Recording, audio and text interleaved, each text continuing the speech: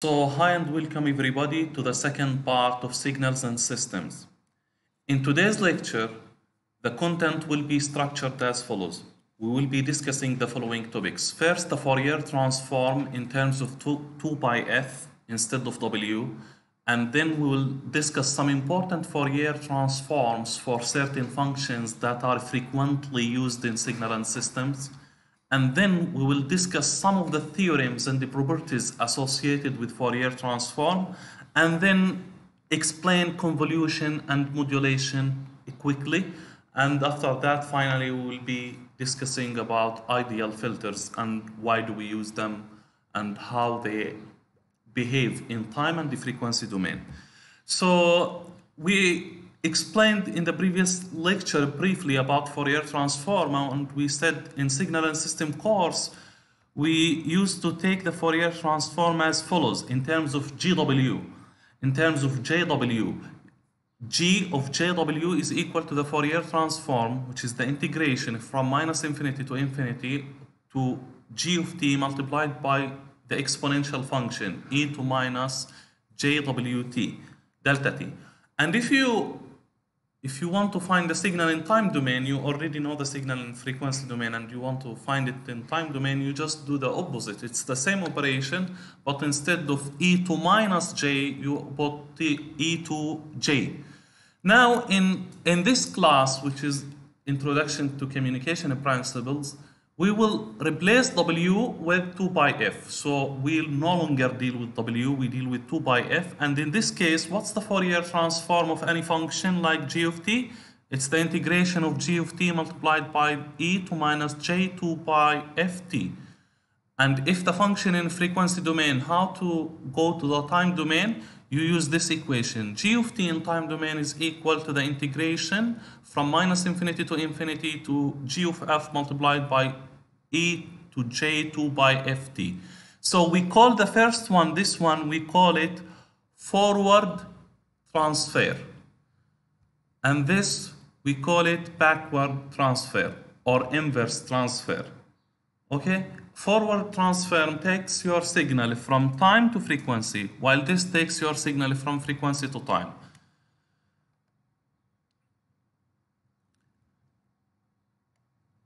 So when do we say that this function has a Fourier transform?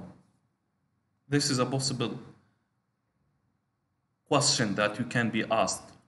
When do we say that? I give you 5 functions and tell you which one of these functions has Fourier transform. Exactly. The integration should be less than infinity. You should be able to integrate it. If you can integrate the function, the absolute value of g of t, and you find the value to be less than infinity, then g of f exists for every frequency f, and it's continuous. If g of t has finite energy also, means the absolute value square, the integration of the absolute value square of the function less than infinity, in this case, the transform g of f exists for most frequencies and has finite energy.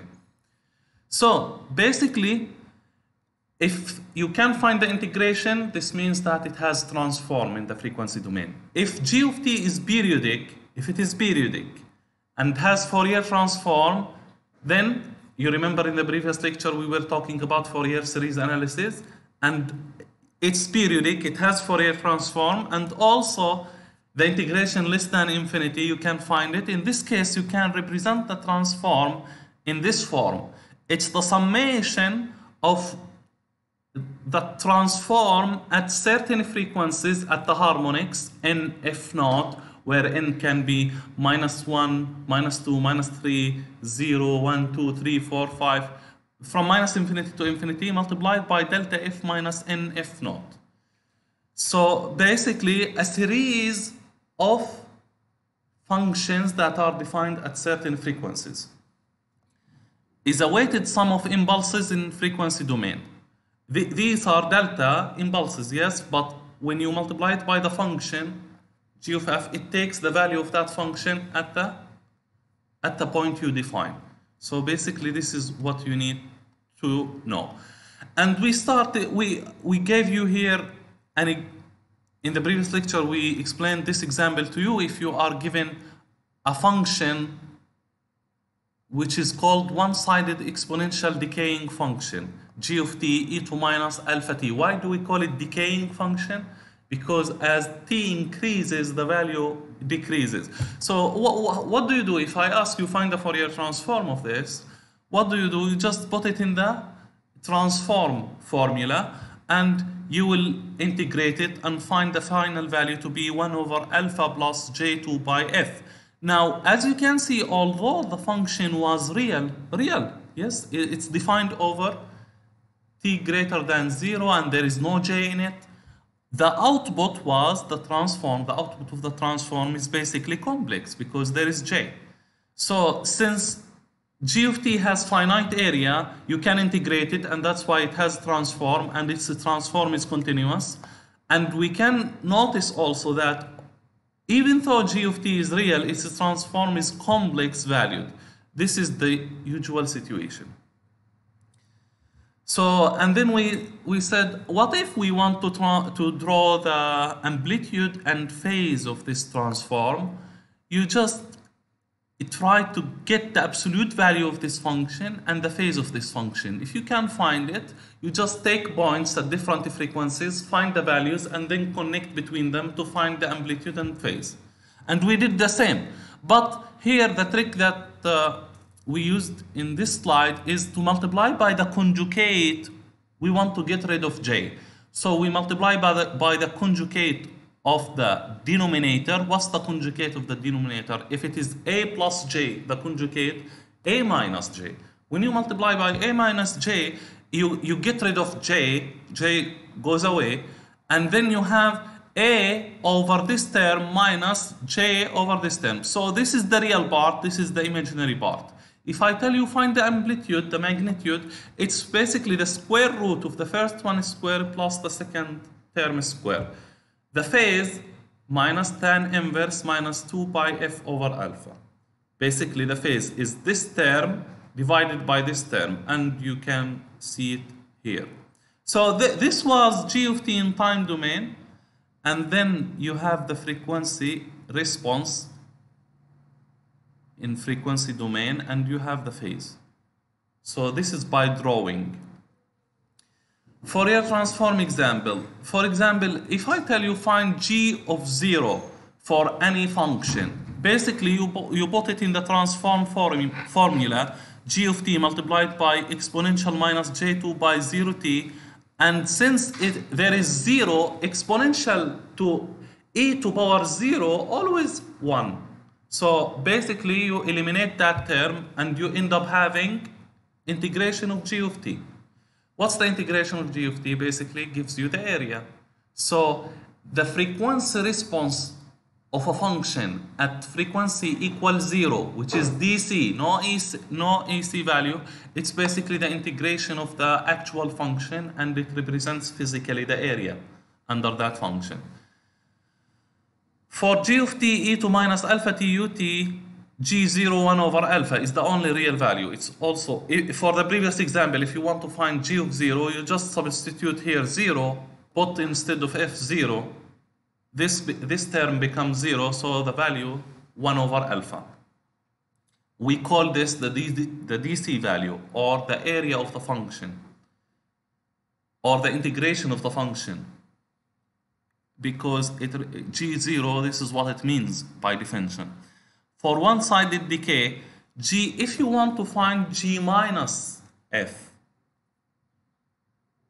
not g of f, g minus f, it's basically g conjugate of f. So if you have function and multiply it by minus, what do you get? Reflection on x-axis. Reflection on x-axis, which is time in our case. If you have function g of f and multiply f with minus, what do you get? Reflection on y-axis. This reflection on y-axis in the frequency domain is exactly equal to taking the conjugate of the function. We need to look at only positive frequencies for real valued signals. Now, duality. What do we mean by duality? If you have a function g of t simply and take the Fourier transform of it, what do you get? G of f, the function in the frequency domain. What if you have g here, function of t, instead of being function of f? The same function, g of f, yes, the one you got after the transform, but instead of f, put t. You remember this example here? Instead of f, this g of f, instead of f here, put t. What if you take the Fourier transform of this? Now, since it's t in time domain, you can take the Fourier transform. You will find g of minus f. It's not g of f. So basically, the result will be g of minus f. So what's the result here will be e to plus af. This is what I mean by duality. Yes, basically it's as simple as this. You have a function in time, take the Fourier transform, you have it in frequency. Replace f by t and take the Fourier transform, you get g of the reflection of the function around y-axis. Clear? This we call this principle the principle of duality. Another example, we got the example of exponential decaying function. We have the example of unit rectangle function. We denote it by this rect, we call it. It's defined to be equal to 1 when t greater than minus 1 less than greater than minus half less than half, and otherwise 0. What do? Take the Fourier transform, just put the function in the formula and multiply by e to minus j to pi ft and integrate. You will find out that the result sinc pi f. And it's obvious, we know that the transform of rect is sinc. By duality, we know that if you have sinc by t here, instead of f, if I put t and take the Fourier transform, what do you get? Rect, not of t, rect of f. But since it's duality, you just put minus. You change the variable and put minus. And now this is exactly equal to rect of f. Why is that? Anybody knows why? The minus is equal to the minus here is equal to exactly because of symmetry, because this function is even. Since this function is even, basically, what do you get here? Yes, the function is even. This is rect. You get this. And these are the axes.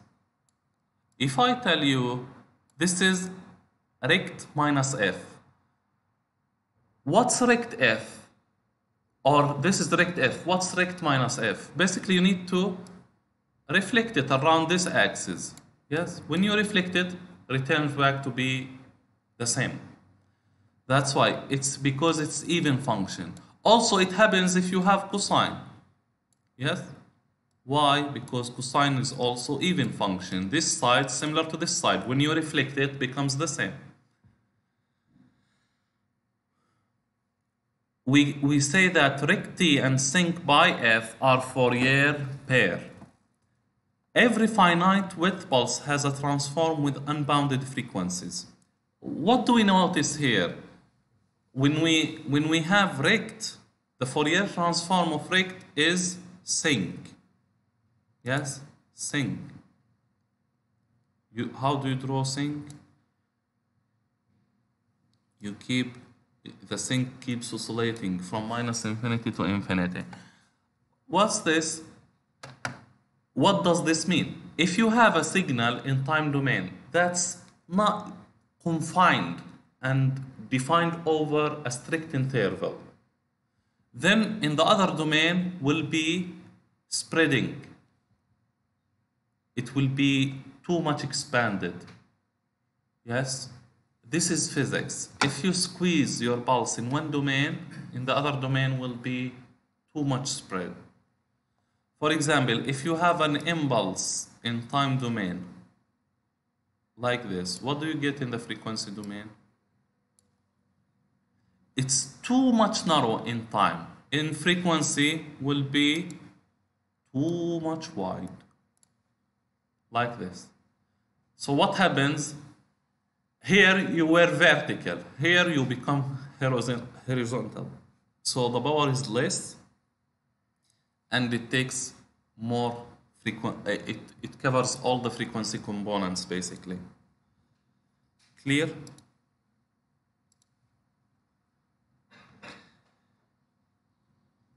What about time scaling? This is another property. We said if you have a function, yes, we explained in the previous lecture that if we have a function like this we call it g of t, and we multiply it by, we want to see g alpha t, and alpha between 0 and 1, and let's say alpha is half. What will happen? If alpha is half, what will happen to the function g half t? The function will become like this, expand, as if you are stitching it. What if you, yes? What if you want to multiply this instead of half by 2? This one. What will happen? It will shrink. So the function will become, instead of being like this, will become like this. It will shrink. So if you multiply your function, t, not the function, the variable t, by a value between 0 and 1, it will expand. If you multiply it by a value greater than 1, it will shrink. By math, you just put and substitute the value and you will verify it. What about the Fourier transform of it? When you take the Fourier transform of this, which is this, take the Fourier transform, I am writing it like this, take the Fourier transform of this. Which one will be wider in the frequency domain? This or this or this? Wider in the frequency domain. The one that's narrower in time domain will become wider in frequency domain. So which one? Last one, because it's the narrowest here. Is it clear? So basically why? Because when you take the Fourier transform of g alpha t, the output is 1 over alpha g f over alpha. Yes? So basically, you multiply here, you divide here. So if it is small here, if it is narrow, here will be wide. If it is wide here, here will be narrow. Clear? This special case, when alpha is equal to -1, the Fourier transform g of minus alpha is g of minus f, the frequency. Overall, what do we need to know here? That compressing in time, compressing your signal in time corresponds to expansion frequency. Expansion. And reduction in amplitude. Yes, the amplitude will become less than it was before, and vice versa. If you want to expand in time, it will be compressed in frequency. And you can also say that the sharper the pulse, the wider the spectrum. The sharper the pulse in time, the wider the spectrum in the frequency. Easy concept, but very profound and very important to be understood. So, the transform of a narrow rectangular pulse of area 1 is rect sync, always. In the limit, the pulse is the unit impulse. If you take the limit and keep reducing the duration of the pulse, it becomes delta, almost. What's the Fourier transform of delta? When you substitute delta and multiply e to minus j2 pi, you will get 1. So basically, if you have delta, yes, if you have delta, this is delta. What's the Fourier transform? Constant 1. So here frequency, here time. If you have delta in time, you have constant 1 in the frequency. What if you have constant 1 in time? What will you get in frequency? Delta. Duality. Yes? And this is symmetric. The impulse is the mathematical abstraction of signal whose Fourier transform has magnitude 1 and phase 0 for all frequency. Magnitude 1 and phase 0. By duality, Fourier transform of 1 is equal to delta f. This is the one I asked you. If you take the Fourier transform, we took the Fourier transform of delta and found it to be 1. What if you want to find the Fourier transform of 1? Because in the other side you get delta f. All DC. Delta F means DC. There is no oscillation, no frequencies. Clear? Shifted impulse. Delta T minus T0. If you have an impulse shifted by T0, how does this affect your Fourier transform? You just multiply the output. For example, you have delta T minus T0. You don't know what's the transform of delta T minus T0. You know the transform of delta T alone. So you find it, you write it alone, and then after that you multiply it by exponential of minus J2 by F and the value of shift, T0, you put it. This is property. You can apply it to any function you want. But if you want to also find it by dimension, you can find it. The Fourier transform of delta, you put the function you want to find the Fourier transform of it, delta t minus t0. You multiply by e to minus j2 by ft, and you find the output to be e to minus j2 by ft naught, not t naught. Means it's the value of the shift. It's constant, maybe 5, 6, 7, 10, I don't know, based on the equation. So, long story short, Fourier transform of a shifted impulse, Fourier transform of ft minus t naught in general is equal to the Fourier transform of f of t. You find it, you calculate it without shift, and the shift causes this. You multiply by this, phase shift, e to minus j2 by ft naught. By duality, complex exponential in time has an impulse in frequency.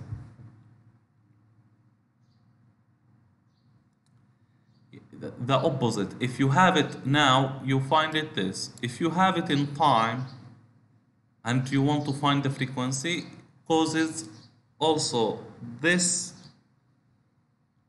shift theorem applies to both frequency and time, but you just change the variable. But you need to be careful of the sign. Here, delta t minus t naught gives you e to minus j. But here, delta f minus f naught, there is no sign in the time. By definition, you find it by the formula, you will find it like this. Sinusoids, frequency content is concentrated at plus minus f0. Let's say I asked you, find the Fourier transform of cosine 2 by f naught t. How do you find it? The easiest way to find it is to use the definition. Put cosine 2 by f naught t inside the formula of integration, e to minus j, and find. The other way, you already know that cosine 2 by ft is composed of exponential by Euler identity. Cosine 2 by f naught t is equal to e to power j2 by f naught t plus e to minus 2 by j f naught t over 2. What's the Fourier transform of this? This is kind of shift. Yes, exponential here. Exponential, this shift. If it is minus, remains minus. If it is so, but this is in time here. Ct in general, function of time. So you use this property. E to j2 by f naught t delta f minus f naught. And this is what you put here. And here you have minus, you put plus. So how do you draw that? If I tell you draw this, draw the Fourier transform of cosine 2 by f naught t in the frequency domain, you tell me there is at plus f naught, there is a pulse here, and at minus f naught, another delta pulse here. This is the Fourier transform. Clear? So the Fourier transform of sine, what's the, from Euler identity, what's sine? Exponential j2 by f naught t plus e to minus j2 by f naught over 2i. And 1 over 2i is constant, you take it out, and then you take the Fourier, from the property, from this property, you will find out that you will have delta f minus f naught, delta f plus f naught. So what's the difference between cosine and sine? Both they have the same amplitude response, but the phase is different. Yes? If I tell you draw the sine and cosine, or tell you what's the difference, you tell me it's just only the phase. Here is, we have I, in the previous one we didn't have I. I corresponds to pi over 2 degree. Yes? Clear? So, important Fourier transform. Laplacian pulse. If you have g of t equal to e to minus alpha magnitude of t, how do you draw this? Anybody can draw this? You basically have this. You have the y-axis, the x-axis, and you have exponential minus alpha. If t is positive, the function goes like this. If t is negative, the function goes like this. So this is basically the function that you want to find the Fourier transform. So what's this? Basically, this part is this, e to minus alpha t u of t. And this part is basically this, e to minus alpha t u minus t. Okay?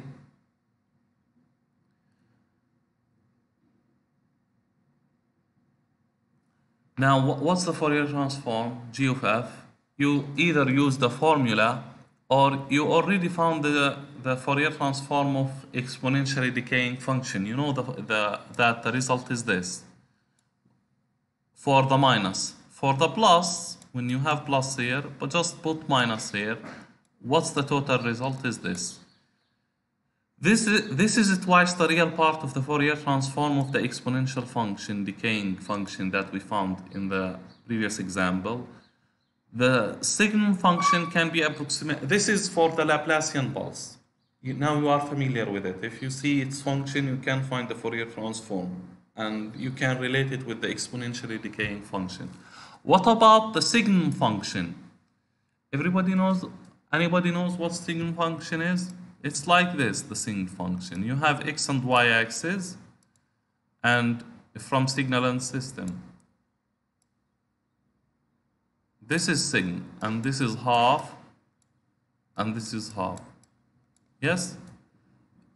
This alone, half multiplied by u of t. And this alone, u minus t multiplied by half. U minus t multiplied by half, minus half, plus half u of t, you will get the signum function. So this is its definition in math. And this is the Fourier transform of sign, which is equal to 1 over j by f. And basically, what do you get after you calculate these things? You will find that sign can be written in terms of u of t, and u of t can be written in terms of sign. Why is that? How do you get this? This one. U of t is equal to half plus half sign t. Is that true? Verify it. Draw the x and y axis. Draw the function. This is sign. Yes. This is minus half. This is half. Yes. This is sign. Multiplied by half. It becomes like this. Plus half shifted up by half. What happens? What happens now? You have this function, which is u of t. Half plus half becomes 1, and this becomes at 0, and this becomes, instead of half, 1, because you added half to it. So this is the relationship between signal and u of t. So basically, if you see signal, tell that signal is not a different function. It's basically u of t with kind of shift on y-axis. Yes? What's the Fourier transform of u of t? Half delta t. Why half delta t? Half delta t due to the edge, this one, plus 1 over g2 pi f due to the signal. Okay? This is how you can find it. I think now you are familiar with Fourier transform, you know how to do it, and you know the properties of it. Beside the other properties we talked about, there is also the time delay property. If you have time delay here, like shift, you get linear phase shift, the one we talked about. By duality, we get frequency shifting. And the frequency shifting, this property in signal and system, but basically we use it a lot in modulation in communication systems. Where do we use it? Let me explain to you where do we use it. Suppose you have g of t, and your g of t now, let's give practical examples. Your g of t is the message, your voice, your video, your audio, your picture, the one you want to transfer over the medium. If you multiply it by e to j2 by fct, this e to j is basically cosine plus j sine. Yes? Cosine is kind of carrier at certain frequency. When you find the Fourier transform of it, you will find it like it's g of f minus fc. It's kind of the frequency of the original message signal shifted by the frequency of the carrier. Why we said if you want to send your message over long distances, you need to modulate your signal by using high carrier frequency. Why? Because to be able to send it through long distances in a practical way, because the length of the antenna is related to the frequency, and you don't want all the people to hear you talking or speaking to your friend. So basically, this nice property is modulation. That's why we emphasize too much on this. Instead of e j2 by fct, let's put cosine 2 by fct and multiply it by g of t. What do you get? You get half g of f plus fc plus half g of f minus fc. What's this? Let's say that your message signal is this, around in baseband around 0 frequency. After you multiply by cosine 2 by fct, what do you get? You get this. Let's draw this axis. This is time. This is, let's say, frequency. Yes? And this is again frequency. Before you multiply with cosine, it was around 0 frequency. After you multiply with cosine, you get this. And this is 0 frequency. So basically you have shift. What's the value of this? fc. And the value of this minus fc. So what did you do basically? You shifted your signal to a different frequency so that you can send it to your user without interference with others, and while you are complying with the practical size of the antenna. Clear? Let's move on to convolution in time. The convolution of two signals, which is defined by g1 of t convolved with g2 of t, is basically equal to the integration of the first signal in terms of another variable u or tau or whatever, multiplied by g2 of t minus u delta u. But at the end of the day, if the integration of your convolution is so complex and you cannot deal with it, there is a way to solve this by going to the frequency domain. Instead of finding the convolution in direct way, we can find the Fourier transform of g1 of t alone, and then the Fourier transform of g2 of t alone, and then we multiply the Fourier transform of these two functions with each other, you get another function in the frequency domain. Take the inverse of this function in the frequency domain, you get the convolution in time domain. Is this clear? Should I repeat it one more time so that you understand it, maybe by visualization? Suppose I gave you here very complex function, e to minus j x squared plus y x5 plus something, and g of t here cosine x squared plus x minus 3. Can you find the integration of this function? When you come to convolve, yes, when you come to convolve, you put them inside the integration. There is no way you can solve the integration. It's difficult, and if you want to solve it, takes maybe half a day. It's so complex. Yes, I'm saying, don't we have another alternative way to find this without going to the integration? The solution is that this function, take it and find the Fourier transform of it. Yes, alone. And you take this function and find the Fourier transform of it alone. You find value here a and value here b, functions. Multiply them with each other, normal multiplication without integration. You find another value c. Take the inverse Fourier transform of c, you will get this value of the complex one. This is what I'm saying. The Fourier transform reduces convolution to a simpler operation called multiplication in the frequency domain. Note that there is no factor of 1/2w for a frequency domain convolution as there was in signal and system course. But why don't we have 2 pi? Here 1/2 pi? Because we are dealing with f, not with omega. So basically this is what we get. Multiplication in time, g1 of t multiplied by g of t is basically, you can define it also in a convolution form.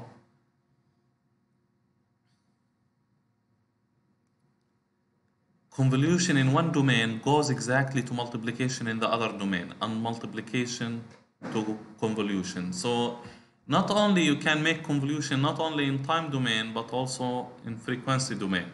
So this was defined in time, this is basically defined in the frequency. The modulation theorem is a special case of the convolution here. When you have a message signal multiplied by cosine and take the Fourier transform of it, it's basically as if you are taking the Fourier transform of each signal individually and then you multiply them with each other to get the final answer. The triangle function, triangle of t instead of rect. What's the special case about this function? How do you get this function? Let me explain to you how do you get this function quickly. You have rect here, yes, and you have another rect here.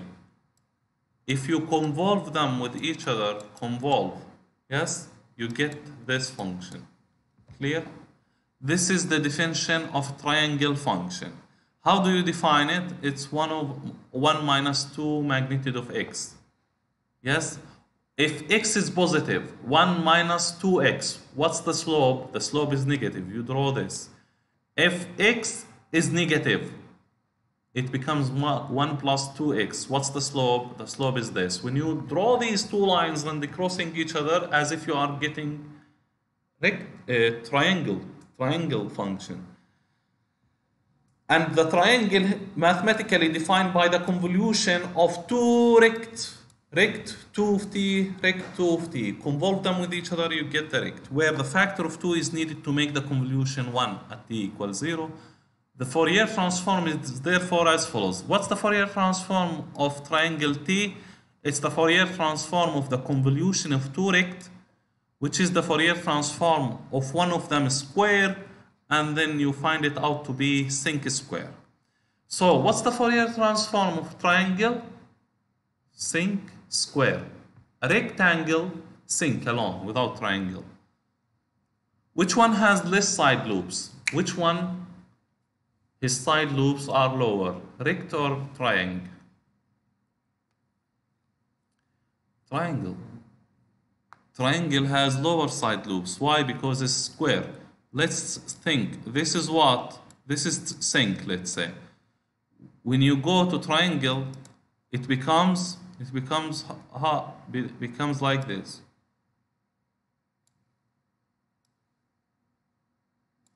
And all positive. So basically, what are you getting? Since these values are small, less than 1, when you square them, what's the result? Bigger or lesser than the previous value? If you have 0.1 and square it, the result is bigger or smaller than 0.1? Smaller. That's why the side loops for sync square smaller. And we like this. We like side loops to be smaller. Why? Because they don't interfere with the adjacent channels. So we stop here and we continue in the next lecture. Thank you very much for your attention.